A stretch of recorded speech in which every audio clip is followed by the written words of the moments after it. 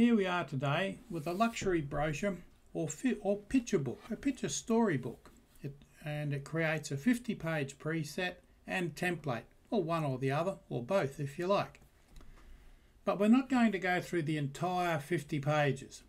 After all, it's your content that you'll put in there, but I'm setting up with a preset. I've also saved it as a template file, and I'm also saving the AF Publisher working file. Put them all in a zip file and put them on a website where you can find them. I'm slowly changing websites, so it won't be on the usual one, I don't think. Anyway, look in the description to find the zip file. May save you hours because this is quite a long tutorial, but it's very useful. I can see it as a luxury brochure for advertising something like real estate perhaps, or clothing, or as a picture storybook, because each page is big enough to hold nice pictures. So if you're a designer or a writer of children's storybooks, it might be just what you need. So setting up a luxury multi-page booklet using multiple masters, very useful. Some notes. There are 4 master pages and 50 document pages. Each page has multiple elements and the design is deceptively complex, with lots of hidden tweaks like colour swatches which you'll create yourself, and some layer options that have interesting effects. But above all, save it as a preset and a template, and then you can come back to it anytime you like. So let's get started, shall we? You may already know from previous videos how to set up a preset. Open Publisher, select My Presets and enter the details shown. And you can see there, when you first start entering details here, it comes up with custom. Don't worry about the fact you can't see the size, that's on the next page. Page height, width, DPI, prefer embedded, and you can change that to your own preferences really. Prefer embedded or linked, that's entirely up to you. Number of pages, 50. Default master, facing pages, and so on. CMYK. This is definitely not an ebook. It's a book for printing. Include the margins and include the bleed in that case. Now, set up your preset and rename it. And there we go. Showing the new preset. You click on that and it'll come up there. The Gemini Luxury Brochure, I've called this one. Now, take your time because there's all your settings for this page. Write those down or have this in another window. I used multiple screens, which is a big saving, but if you've got a single monitor, well, that's all right. Just switch between the two of them. When you're happy with that, and that's all right, click on Create. And up it will come with a Master A page. The view here is Show Bleed, Margins and Guides will automatically be selected. If you've had preview mode on, go back and select Show Bleed. That will turn those on automatically. So you can see all your lines, margins, guides, etc. And that's Master A showing. You can see I've got it selected. There's a grey border around it. Double click on it to select it. Don't forget that, because if you don't select the correct page you're working on, you could find you're putting in all of these entries and it's actually applying it to a different page. Make sure the page you're working on is the one you have selected. Now, adding required masters, you can add 3 new master pages here. There's 4 in total, master A, B, C and D. Normally I'd turn that off just there, and I will later, so that you can't see all the pages. They're just blank for the moment. Keeping in mind that I'm trying to hold this tutorial to a usable length of time, and this one I think will be about 22, 3, 4, 5 minutes, somewhere in the 20-minute range. And we're going to add 3 new masters in total. And that's obviously, you click on that, that comes up, add master, master D, give it a name and move on. So you've got A, B, C and D is below here. If you close that, you'll see all your master pages.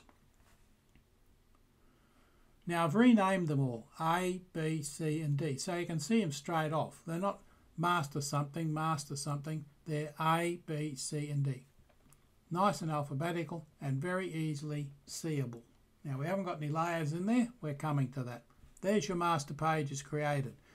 You can see I've got pages turned off, so it hides it down there. Just click on the little triangle and it'll expand them or retract them. See, there's the triangle expanded, there's the triangle retracted. Very useful. Now adding a layer 1. Don't worry, it's blank. That layer 1 is blank. Now ignore the fact I've got a few other layers in there already. I'm jumping ahead of you a little bit, but that's all right, we'll get there. But that's what it looks like. That layer 1 is there for a reason. These are the results of those layers there. And we'll come to that. Now add a text box on the right and a similar box on the left. There's the right and there's the left. There's the sizes and the positions. Their XY position, which is where they are on the page, and their size, width and height. They're both the same, so you can do one and copy it over there. Then use these, which you'll find down here, of course. You may already know that. I've just photocopied them, screenshotted them, photocopied, as if, and put them up there so you can see them. They normally live down there. So you put your X and your Y in, that'll put it nicely there, and your size 37 3.1, same as there. We're working in millimetres, remember. Don't try and convert, just set your document up in millimetres to start with. Too easy. Be international, be able to work in inches and millimetres. Now, in this side, add the word page, and then insert a page number marker after the dash. So you've got page dash page number marker. You know how to insert a page number. You've got that text selected there, or you're in that text box I should say. Insert fields page number, and it will put the little hash sign right there so that when you're on your pages, the hash sign is replaced by the page number, and that's master A. Set the font to Georgia regular 10 point. In that side, it's aligned right. In the left hand side, obviously, it's aligned left. There's lots of little things in there that you've got to do. So take your time with each page. Don't just rush through and say, oh yes, that looks pretty good. Take your time and you won't regret it. Now the text, the brand name, I've put just the brand there. Brand is the company name, or if you're doing a picture storybook, it could be a name. As we move through, you'll see I've changed the word brand or brand name to the word zoo, because I may actually continue with this and turn it into a storybook myself called Zoo Station. And this is still on A master, Georgia regular 10 point. If you can't find that font on your computer, go and get it from 1001 Fonts or somewhere like that. It's free. You don't have to pay for fonts these days. They're nearly all free. So you've got the brand name and the company name. Now all the text in these text boxes is adjusted in the Character Studio to 400% and 12-point leading. That's the English language is great, isn't it? Leading and leading are exactly the same spelling, and I always confuse them. However, what that does, if you look carefully, you'll see it spreads the letters out. And there's the word zoo I put in there, nicely spread out, so it's very easily readable against whatever background you end up with on there.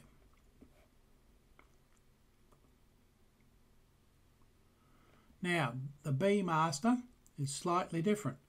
It's got the brand and the page number top and bottom there, and nothing over there. That will be because this side is a paler and that's a darker side perhaps. We don't know yet, but there's your measurements and your position, your X and Y position. They relate to there, brand, and the bottom one is the page number, which is that one there, X and Y position. You can see its Y position is much higher than that one. So that one's there, that one puts it there. And again, Georgia regular 10 point. Now, the C master page layout is a little more complex. That there, oddly enough, is a curve. You use, where is it? You use the pen tool to draw that line there. Hold the shift key down, draw a straight line, blink, and then put it into place. That's its XY position, and that's how long the line is, 216.4 millimeters from there to there. And that's where it is, 53.8x and minus 3.2, because it goes over, or right, if you like, right to the edge of the bleed. So that when it's printed, it will be cut off and you've got a nice line right across the page. There's the page number, ta-da, and the brand, ta-da. Now, something very tricky to watch. That's rotated 90 degrees there. So although you can copy them from master B or master A, when you put them there, rotate them. But don't use the little handle that you get on a selected text box. Use this, because you cannot get them exact with the handle. Well, if you can, you've got a steadier hand than I have. That one there, rotated 90 degrees. That's the way they sit on the page, and you can just type in there as normal. The text flows up and down that box the way it's supposed to be. Aligned left and aligned right. Very easy. The D master page, A, B, C and D, the same thing, only the other side. So you can go back to here, copy all the layers, paste them into here so that you've got all that there. Then you go to here with your appropriate layers selected. That's the curve. Put in your XY values. That'll pop it over there straight away. It's the same length, so instead of being somewhere on this page, wherever you paste them, you'll put it in exactly the right position. The same with page number and brand number. You'll note here that in this case it's minus 90 degrees it's been rotated. That's so the text isn't looking out of the page but into the page. Same here, minus 90. This side is plus 90, that side minus 90. That makes sense, doesn't it? So effectively, that's your master pages. The curve is the line, text field is the page number and the brand or book name or brochure name, whatever you like. And they all sit below a layer, just there. And that layer there again is sitting on the bottom. Not doing anything in particular, but there to pack it, basically. But it does become important later. Now, the A master, that's what it looks like. The B master, that's what it looks like. Note your things over here. The C master, that's what it looks like. Note those things there and their orientation. And the D master, again the orientation, there's zoo and page number. Very nice. So your masters are set up and ready to go. Now we'll do a couple of pages and I'll leave the rest to you after that. The first 4 or so pages, page 1. Make sure you double click on it. Hide your master pages. You don't need them now. You've created them. Go to pages, expand that. The first thing you do is double click on that. So it's highlight here. Then go to right click on it and clear masters. So that's obviously a master page. We don't want that. You can see it's even over there. So clear the masters. It doesn't clear all of them. It just clears the one you've got selected. Very easy. There we go. You can see there's no A master layer there, so it's cleared it out. And we've put a rectangle in there. Now you can see I've highlighted that layer, I put the rectangle there, and it's even if it pops up there, just move it below that layer. You want it in a little group there so you can keep it out, tucked away out of the way. Now, that colour there, the fill colour, remember you're on CMYK. Use your CMYK slider, but you don't need that. Just put the numbers in there, and these are the numbers of that colour: 52, 64, 67, 45, and you'll see later on that what I didn't do was press the enter key and left that. That turned into a 7 for some obscure reason and changes the colour there.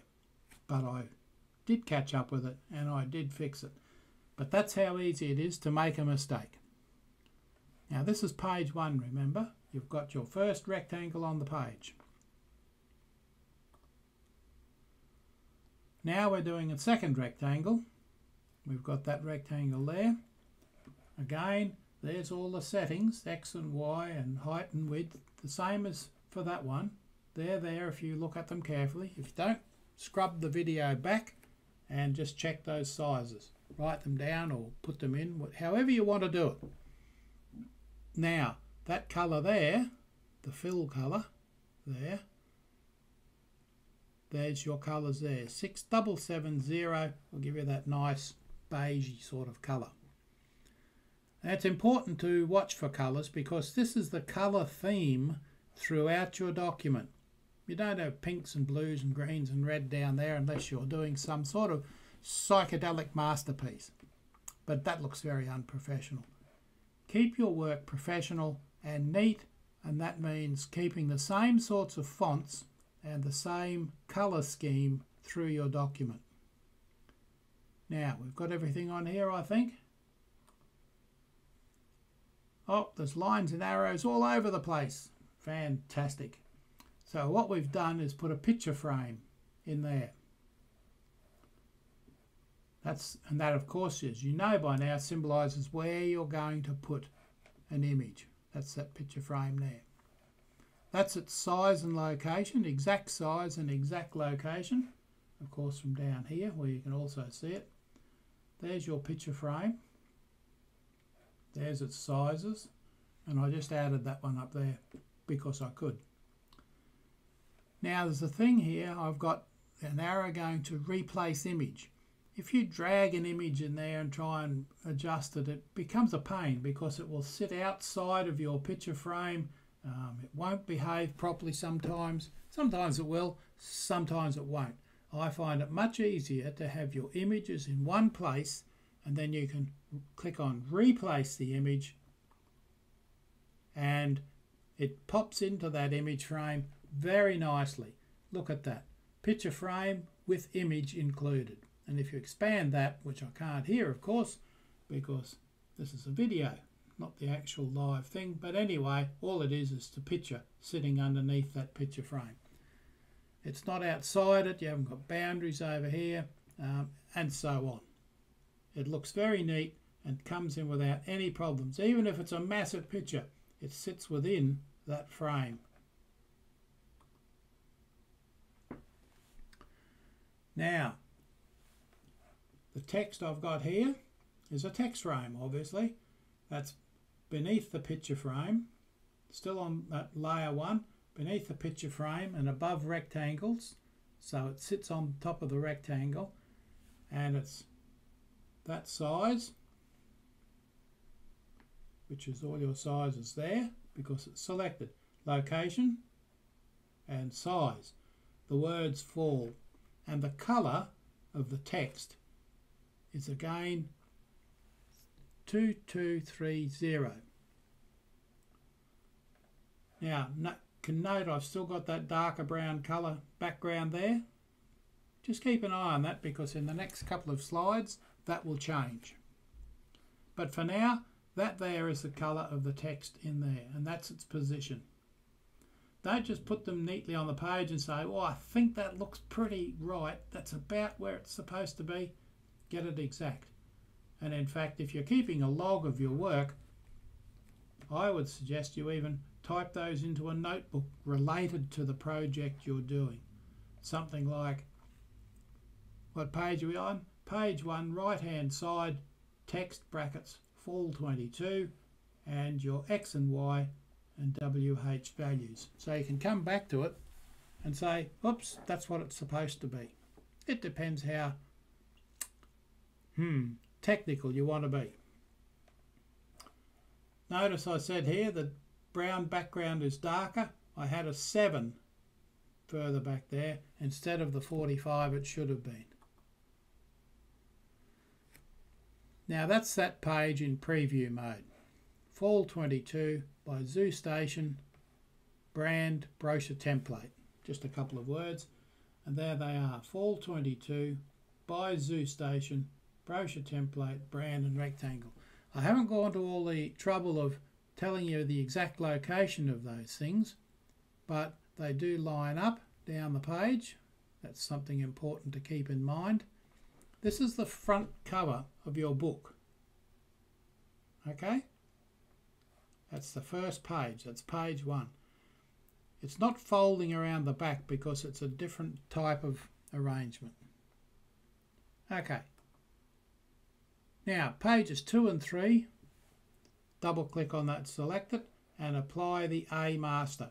It probably will be by default, but just to make sure, you apply it so that that definitely has the A master page applied to it. Now there's some of our detail, and I've got this one in here because that's the rectangle there.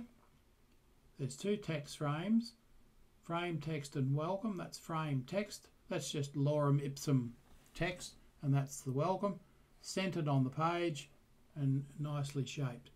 That one there you can see is in highlight, and if you want to find where that is, there's your X and Y measurements and your width and height of that box. The welcome word is centered on that. Again, that text is Arial regular 10 point, because that's rubbish text. That's just lorem ipsum.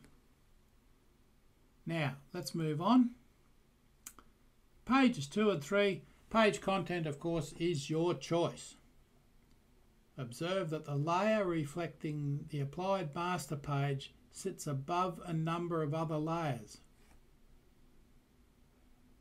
Also note that the header 1 layer contains a duplicate of the top left banner in another colour. See the word zoo? Now you think, but that's in the master. Well, you can't see it. So I've had to put it in there and change its colour. And it sits above a little rectangle that's just there. It's a symbol layer. There we are, just there. Zoo and zoo. Header 1, and there's the one I was just talking about. Sorry, I confused myself between that zoo there. So you can see it sitting on top of the little coloured rectangle. It's a symbol. You could put that in your symbol table if you like and keep it there permanently. There's the header 1 layer that we had sitting there. It's got the word zoo in it in another colour, so you can see it there. And why is that? That's because the A master page is below that header.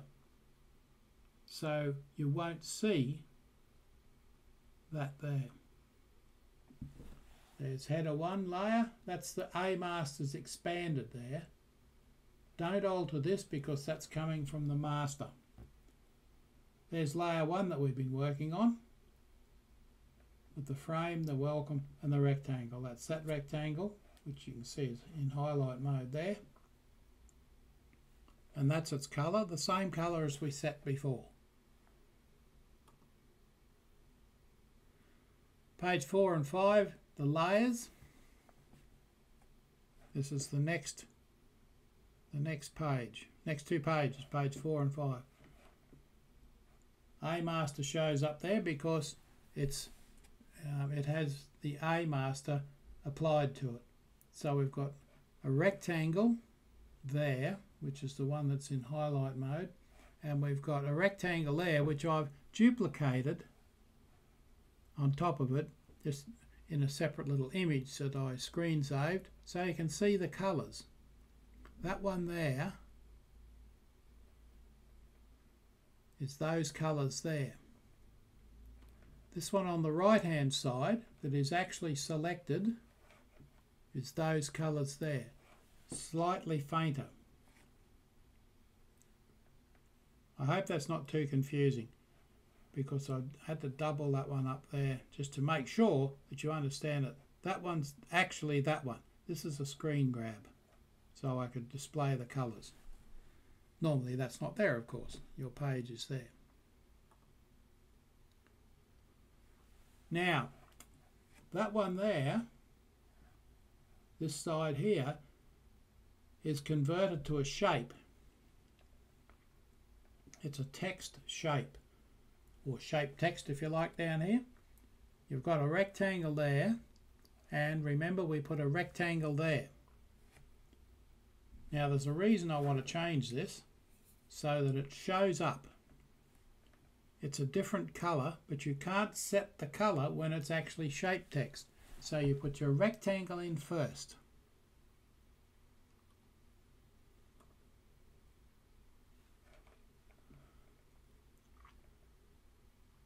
You can see that colour there. If you convert that to shape text to start with and leave it selected, you won't be able to enter that material there.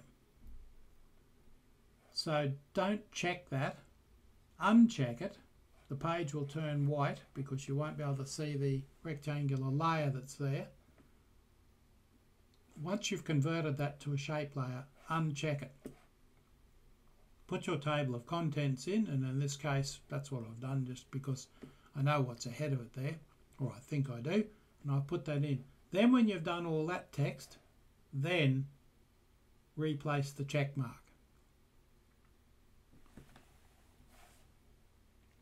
To convert a rectangular layer to a text shape, so that, and you can do this with any shape. You could have a heart in there,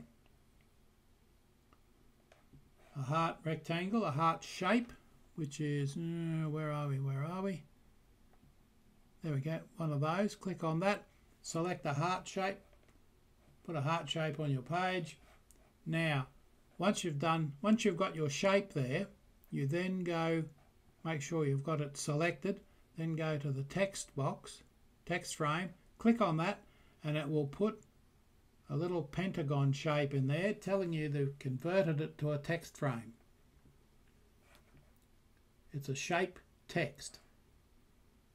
So it's a shape you can type text into. So you could embed a whole bunch of text within the heart shape, for example, which is part of one of the exercises in the help menu for Affinity Publisher, showing you just how to do that. I probably should have shown you here, but I don't want this tutorial to be any longer than it is, and it's going to be very long as it is. You can see I haven't got a lot of other pages created there, but let's move on anyway.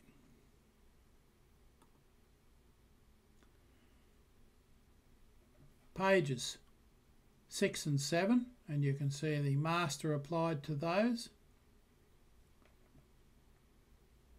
Page 8 and 9, the master applied to those changes it. So that's, I think, B master. I think that's C master. There'll be a couple of pages down here that they flip-flop backwards and forwards depending what's on the page. I've just put those there so you can see how the various master pages change. Because you, as I said before, you can have any content you like in there, and it fits in those boundaries. They're your margins. Your bleed lines down there, so you can go right out to the bleed line if you like, with images. Don't put text outside the margins. That looks really unprofessional and ragged. The margins are there to keep your text within the boundaries. The bleed lines are there so you can take your images right out to the bleed line. But remember, when they're printed, they'll snap. The guillotine that does the printing pages, that sets the page size, will cut along there, so you'll lose that fine edge. So finally, thank you for watching. Now remember, this is suitable for a picture book, maybe children's story picture book, or a luxury brochure. Maybe you're advertising yachts or houses or luxury villas on the Amalfi Coast. Oh, too nice. Look for the downloadable zip file on my website. Now I've got two websites, the usual one, robert-chalmers.uk, and I'm slowly moving that to a Wix site, so it'll be a .com site, but that's going to take some time, so just you'll find it where you find it, and I'll put it in the description that follows this below this video. Thank you for watching, as I say, and there we go. Luxury brochure or picture book, ideal for children's books. Thank you for watching.